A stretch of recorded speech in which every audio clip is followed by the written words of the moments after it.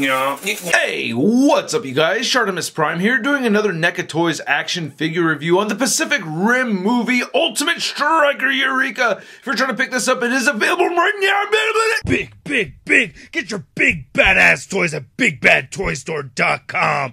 Click the link in the description below. And thanks so much to NECA Toys for making this review possible. If you want to see the latest from them, check the description below. Very cool packaging over here. I really like that we get the specs right there. He's killed 11 knife head apparently. And then on the side you can see that we get Striker Eureka. And then on the back you can see a very cool image right over there. Then you can see all the functions and accessories that he comes with. And on that side, not much more going on. Not much more at the top and not much more at the bottom. On the inside you can see it's held together with this Velcro piece. You can see the figure right over there looking really cool. Then we got these blueprints sitting right over here and written in Japanese. I can't really tell. Anyway, let's get to it and crack this thing open. And here's the Ultimate Striker Eureka out of the packaging. And this is an amazing figure. I love this thing. I love these missile effects right over here. Those look great. I like the added features that we get with the Ultimate Striker Eureka. We also get some fantastic paint apps and great sculpting. A lot of added sculpt work compared to the first Striker Eureka that we had gotten. I really like the 18-inch version too, but I'm thinking this one might be my favorite. It just looks so badass. I really dig this one a lot. Anyway, let's take a closer look at the accessories and then we'll take a closer look at the Ultimate Striker Eureka. So here's our accessories that come with the Ultimate Striker Eureka. You can see right here we get the fins or the exhaust pieces right here that you just attach to the back, and they have this distinct shape right over there that plugs in very nicely. So I just wanted to see how, or I just want to show off how that goes in there. Whoop, I just knocked off one of the blades, but you can just plug those right into the back over there. And then looking right over here, I really like how this chest piece came out with the launchers. That is so sick. I'm loving the silver paint over the black. That is fantastic. These hinge pieces don't actually function. I kind of wish they did, but at the same time they don't really have to. It's just so realistic looking and so well done that I wish they were.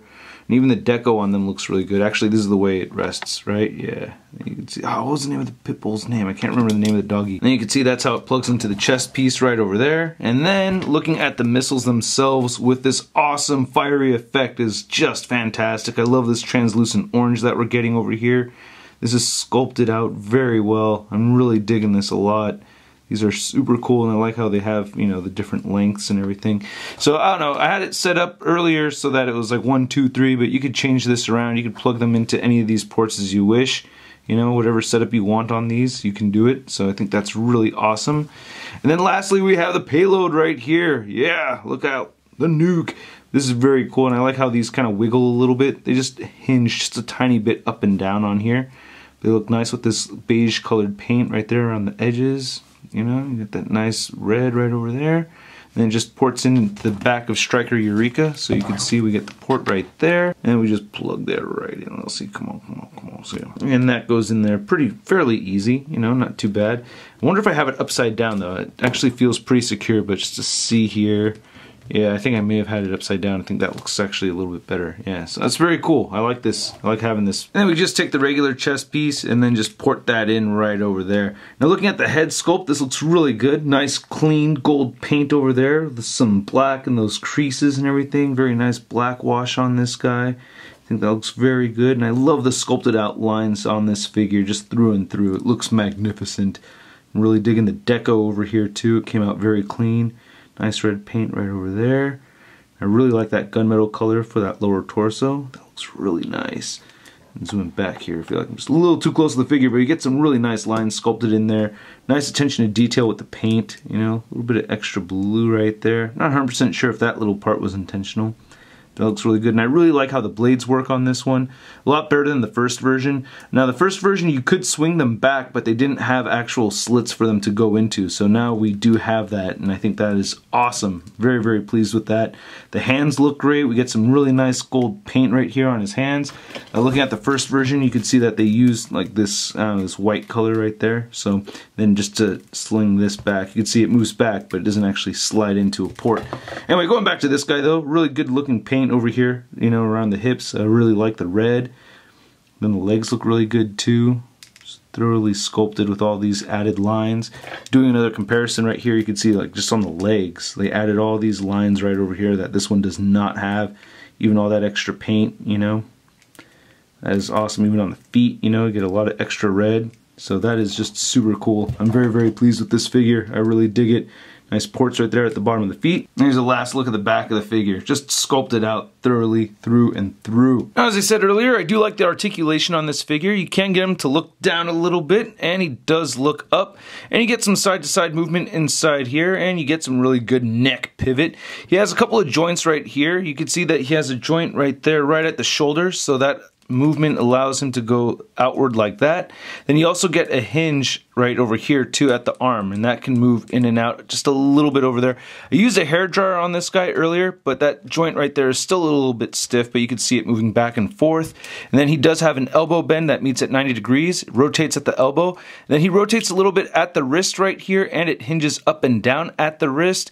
You also have a diaphragm joint right here that turns side to side some. You also get some pivot, and it doesn't really crunch forward too much, but it does move back a lot more so. You also get a waist joint that turns side to side, and you also, you get some, not much waist pivot, and it doesn't really crunch forward and back, so it's mostly just side to side movement. I'm noticing just as I was moving this peg is starting to come off the hinge right there just a little bit, so be wary of that.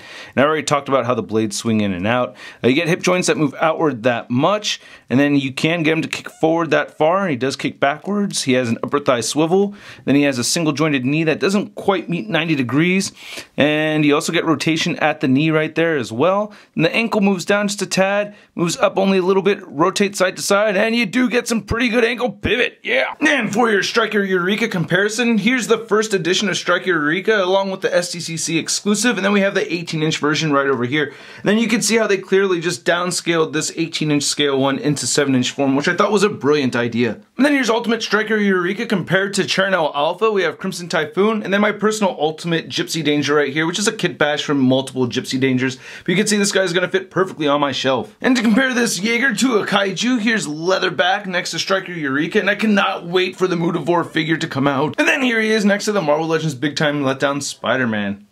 For a Jaeger, you're actually quite tiny. So again, I just think this is a fantastic figure. I'm very, very happy with it. I think NECA killed it with this piece. I absolutely love it. And thanks again, NECA, for keeping Pacific Rim alive. It looks like we're not getting a Pacific Rim 2, but I'm very, very happy that we're getting more and more Pacific Rim figures. And if you guys want more and more Shartimus Prime videos, make sure you click any of these boxes right over here. If you want more Shart in your face, we got the subscribe button right over there. Yesterday I did a cool P.O. Box pickups video with some geek feel and some really cool Shart art, so check that button out over there if you want to see that.